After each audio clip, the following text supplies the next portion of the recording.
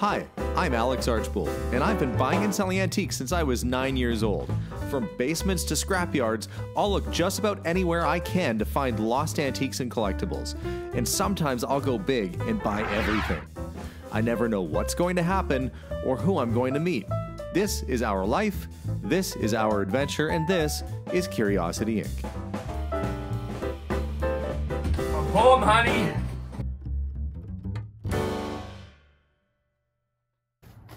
We made a pit stop today at Costco and loaded up. They had the grass seed on sale. You think it'll do the trick? Oh, I think so. Yeah, I hope so. It's one of those things where you lay it down and you just wait for it to happen. But I'm hoping that if we get the grass seed laid down now, when we move in a couple of weeks, we might actually have a little bit of a lawn starting to poke up. That would be nice. It would be super nice. But you were having a hard time not buying all the flowers that were there. Oh, they have everything out right now.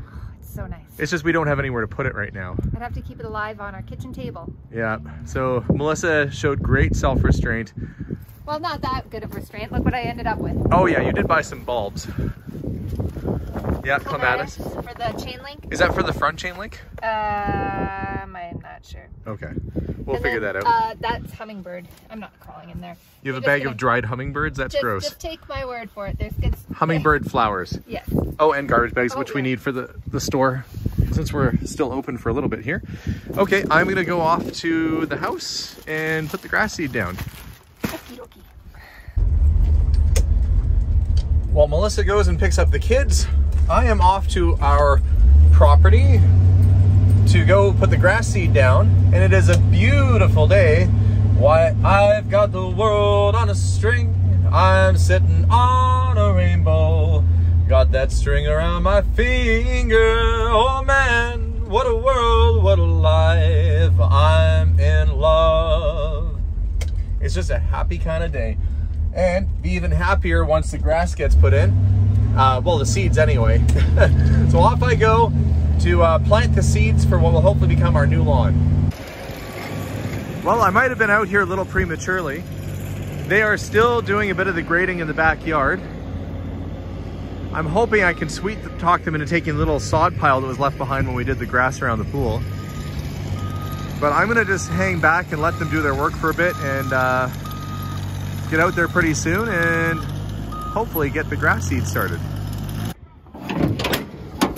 All right, time to get the grass seed ready. Guys are just about done in the back, and as I parked here at the front, I can see that the missing exterior light showed up. So it looks like that's going in. I think the bathroom mirrors are going in. I can't go in to show you because Drupad wants it to be a surprise. So I'm gonna be good and I'm not gonna sneak in there, but I am gonna start laying the seed down. At least start in the back. We'll go one bag at a time until all these are gone. Each one of these bags, they say, does up to 720 square meters, 7,800 square feet. Well, that depends on how much seed you're putting down. We're kind of starting from scratch here. I'm laying it on a little bit thick, so I'll probably get about half the coverage. That's why I bought so many bags. I have to do the whole yard. That's gonna be a lot of grass seed, but it'll be worth it once we have a nice lawn this summer.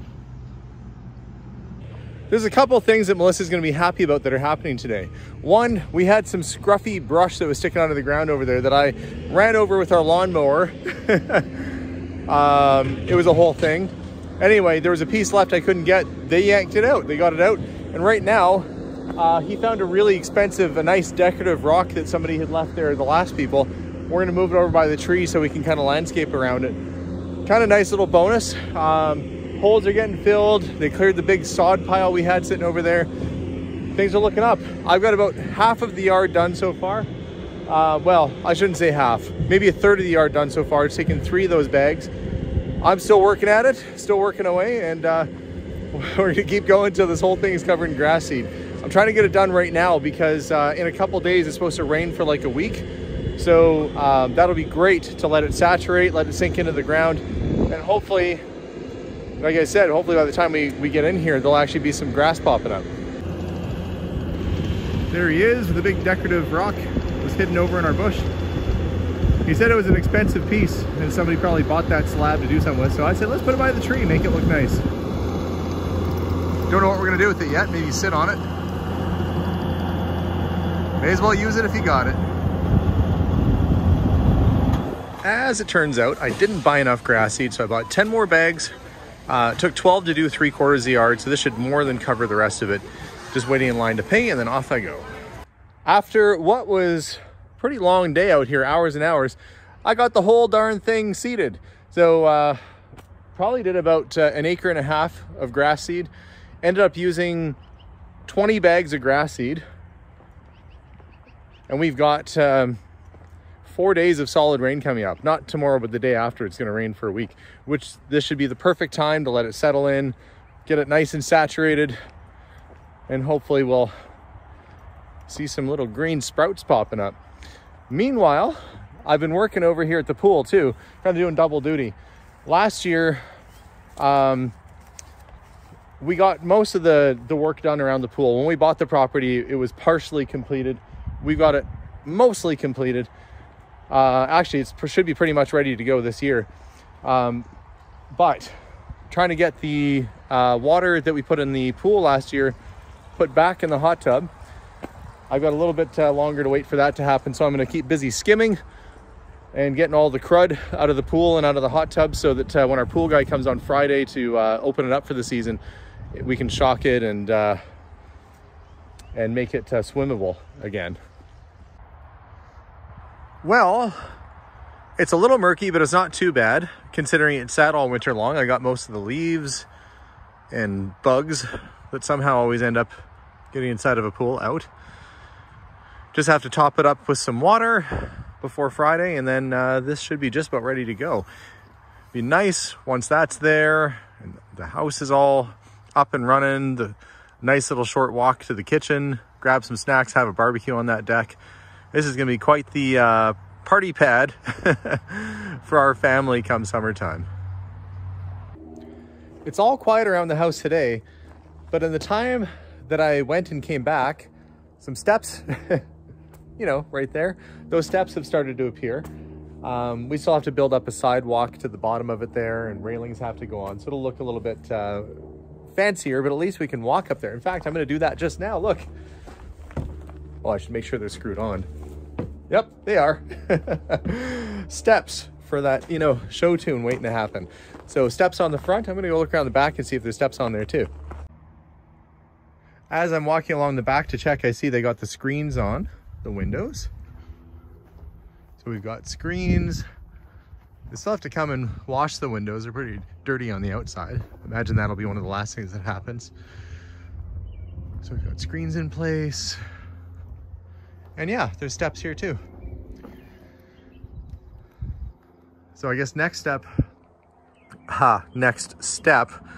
will be getting the railing in place. It looks like they're not quite done getting that one situated where it needs to go. But railing has to go on. Nice little spot to put our table, our outdoor patio table.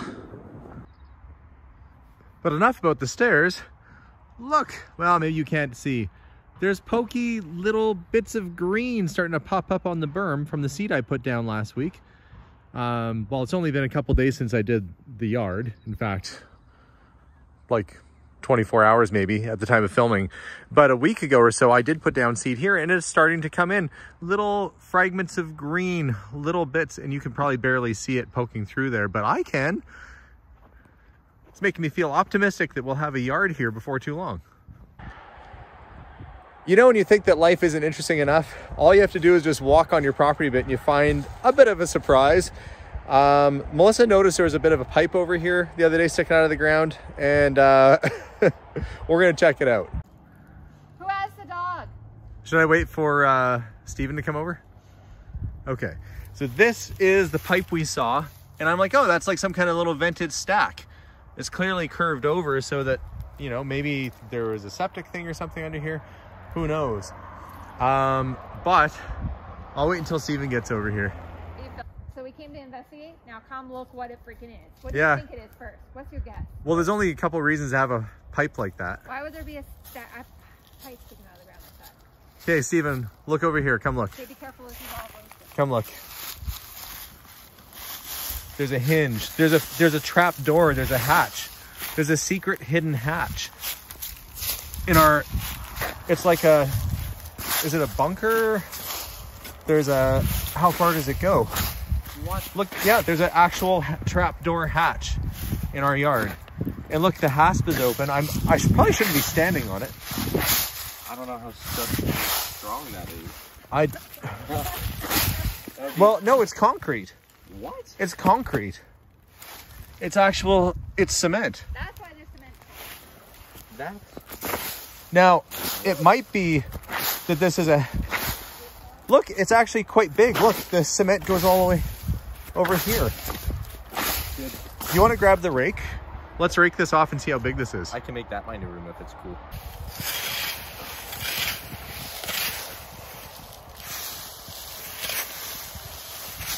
See this?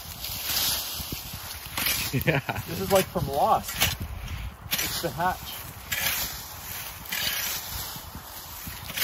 Dharma Industries has been here. There's like a secret room or something. Oh. That's actually crazy. It's how far back does it go? Look, it goes back at least. That's all concrete. You guys want me to open it? I mean, yeah. Okay, hang on, let me try and get some of this off. Where's the lead? Don't stop recording, Steven. Because who knows what we're gonna find here. They're gonna see the cut in the video and know I stopped recording briefly. I don't know how far. It's cement. Well, I wasn't expecting this. Well, I saw the pipe. I thought it was for sewage. Okay. Maybe we should get the broom. We have a broom over by the... What do you need the broom for? Well, this hatch, that hasp doesn't look all that old. Somebody had a lock on it at one point. This might be for like gas or something. No, it's not. Like for sewage? No. You don't think so? It might be, well, no, I don't think it'd be septic. Well, let me see. No, it would be just Yeah. Okay, this is what we're looking at so far. You can see this was bolted shut at some point. Somebody's cut it off. Ah! Thorns. Look, I got thorns all over me. Maybe that's the security system. Okay, I'm gonna get a shovel under there after I pull these thorns out of my finger and see if I can get this thing open up. Yeah, I don't know where the best spot. I'm like covered in thorns. Yeah, it's bad. Okay. Oh, I heard it kind of move. It sounded hollow. Hang on.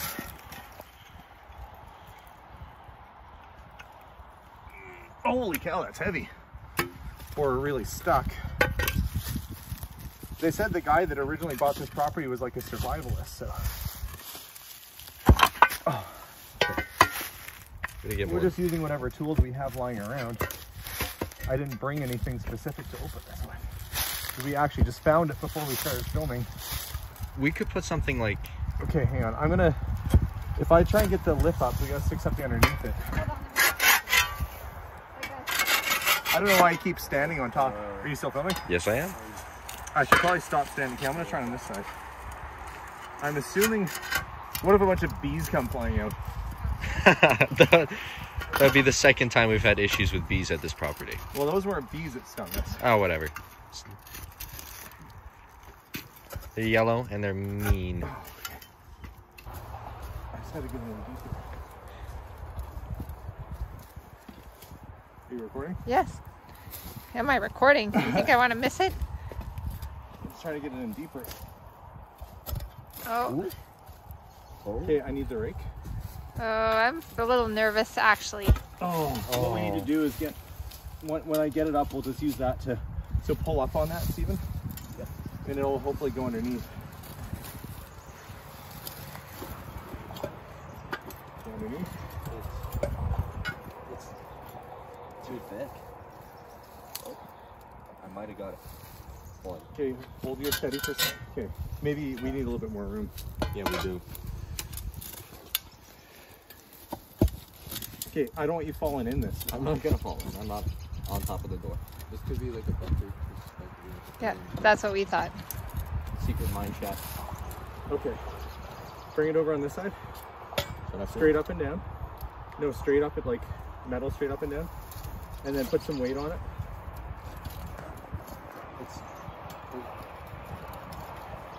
And try tilting. Try looking towards me. Oh, that's too thin.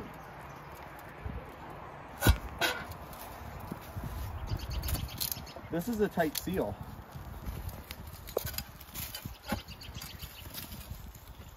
There must have been an easier way to get it open before.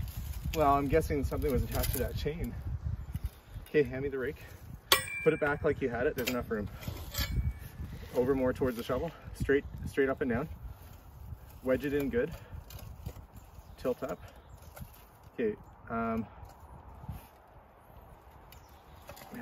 Okay, leave it there. Oh, I want that. There you go. Okay, keep it there. Ah, we got something in there. Oh. It's something. Okay, leave Okay, that don't there. fall in the hole. Okay, You know, I don't plan on falling in the hole, but it does sound fun. I'm gonna try and scooch this out of the way. Yep. Okay, don't move the rake. That's the only thing keeping it from dropping back down again. Okay. Here, I'm gonna hold your arm. I'm not gonna fall in. Be careful. I don't want you to get thistled either by that thing. It's okay. I have quite a few thorns in there. I don't know if I put your fingers there, Dad. That's definitely something. What is it?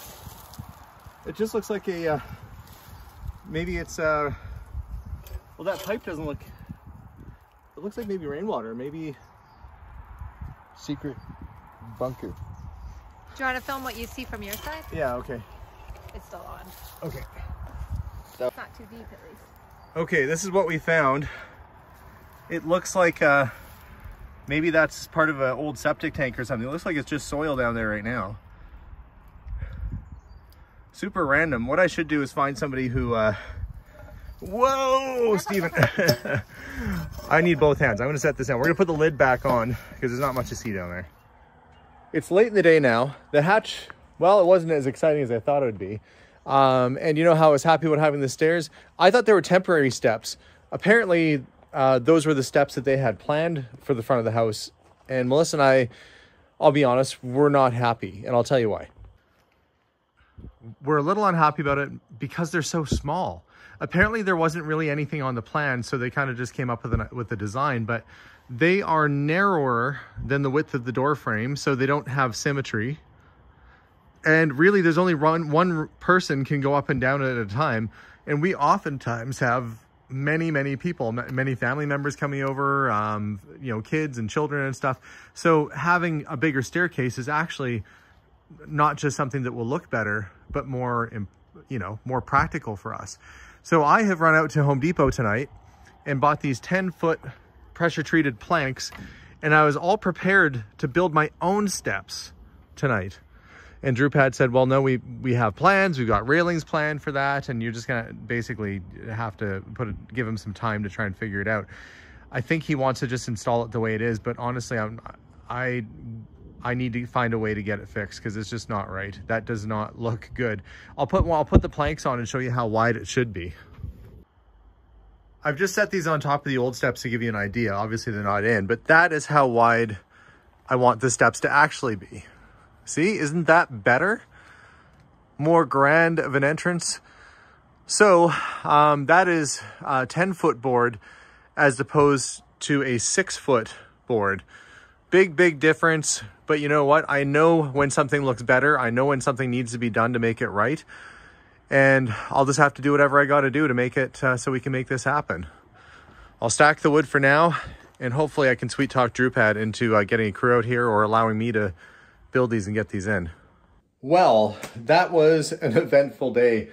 From getting the grass seed down just before the rain hit, to getting the pool skimmed out and ready for the pool guy, to the minor mix up with the steps. And you know, in Drupad's defense, we probably should have asked those questions.